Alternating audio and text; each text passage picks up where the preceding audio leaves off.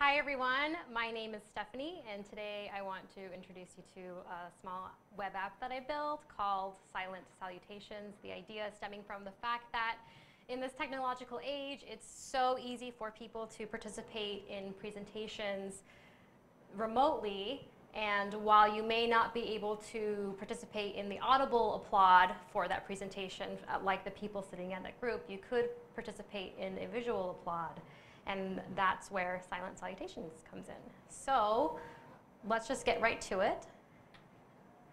This is the app, and you can see here that we have a count up here that shows you how many people have connected. So the presenter, essentially at the end of their presentation, could view how many people are visually applauding them as well as the people who are audibly applauding them. I think it'll add to it. I've asked a few people in the audience to pretend like they are remote participants in my presentation, so if they could go ahead now and connect, we should be able to see that go up. 1 second. Let's see.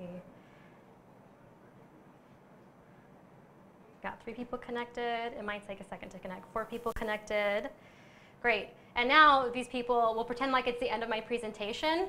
And if everyone can clap, and if the people who are remote could visually clap with us. All right, guys, thank you very much. Oh, look at that. We got so many people clapping for us.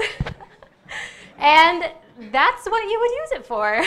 I built this using the socket library so that we could have people, they think my presentation is money.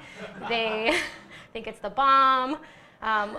Thankfully, nobody's hitting the sad face. So I just added a lot of icons. Okay, now this presentation is getting boring. I can see I'll wrap it up. But as you can see, these are live inputs and animations for people who are hitting the buttons on their phone.